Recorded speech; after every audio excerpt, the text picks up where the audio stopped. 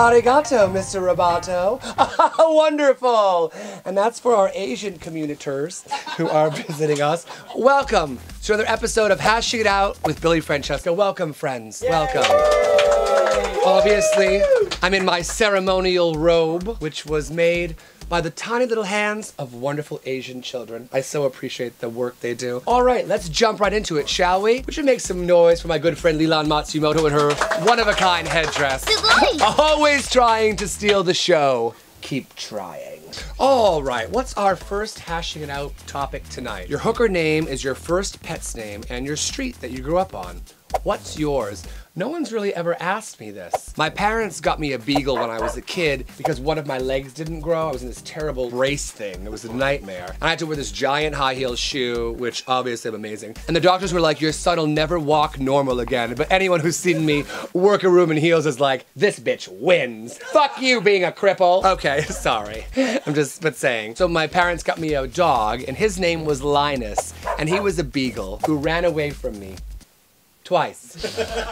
So it would be Linus Sycamore. That's not bad. Hi, I'm Linus Sycamore. Do you have a coupon? Oh, Lelan, this is for you, dear. How are you tonight, Lelan? Well, that's wonderful, yes.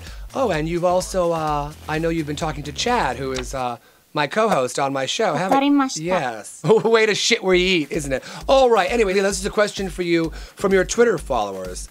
And it's about, are you dating Chad? Well, that's up to you.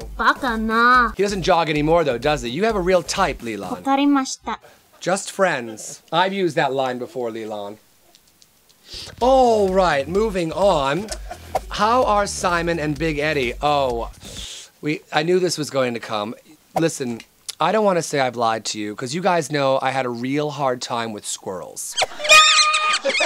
My fans were behind me on like destroying squirrels, but I made such a wonderful pact with Simon, who is my squirrel who comes in my house, walks right in the house, looks around. I'll stay in bed having my tea. I'm like, what do you want? He looks at it and goes outside, but I give him nuts. I give him almonds. He only likes unsalted almonds, because of course. But Simon is a wonderful squirrel. Big Eddie is, of course, the squirrel that I hit years ago with a tequila bottle, empty tequila bottle. I threw that tequila bottle at that squirrel on the wire and it knocked him off. And he got up like this and went, and then walked away. I said, oh shit, these squirrels are real. Okay. I don't know what his relationship is with Simon. I don't know if they're like related, but Simon's totally fine with me. We're getting along great.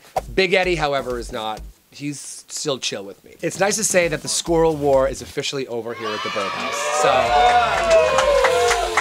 14 years, but now it's fine. We've buried the hatchet. And as soon as I find that, I will go after Helen Hunt. Okay, and our next one is, if I drink, I die. Oh my God, that sounds like a great way to go. Wonderful.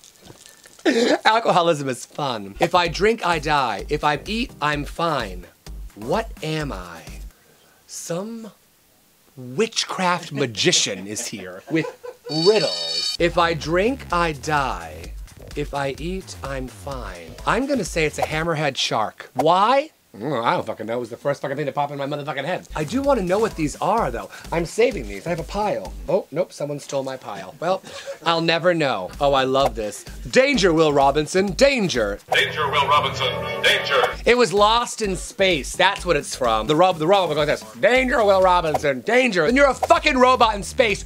Do something! Do your fucking job, Robot Eddie! I don't know why I said Eddie. Probably because of the squirrel. Oh, Lelan. Everyone's just all about Lelan right now. Am I losing my appeal to my audience? Yes! We have Lelan's fortune sticks. And it's not because she's Asian, but it's because she's Asian. These are Lelan's fortune sticks sent to us by my dear friend Jeannie in Boston. And how it works is, you open it up like this, and you shake it until the long one comes out. So Lelan, when you want me to stop, you just say something, and then I'll stop. And that's gonna be the fortune for all of our viewers tonight. Shake it around, shake it around. Eat it! Oh. Okay, thank you, Lelan. And the fortune is, a relative will unjustly treat you. That's because someone tried to put you in a dumpster, isn't it? Well, I wanna thank everyone so much for tuning in tonight. Another wonderful episode of Hashing Out with Billy Francesca. Thank you so much for watching. Please subscribe to my channel. Check out my Advice to an Idiot show on Thursdays Pacific Standard Time. Is that right still? It still sounds weird to me. It's also Mountain Time, but I don't know what that means either, and why would I? No one cares about the middle of the country. It's on every Thursday at T Radio V. Thank you so much. I'm spitting, I don't know why.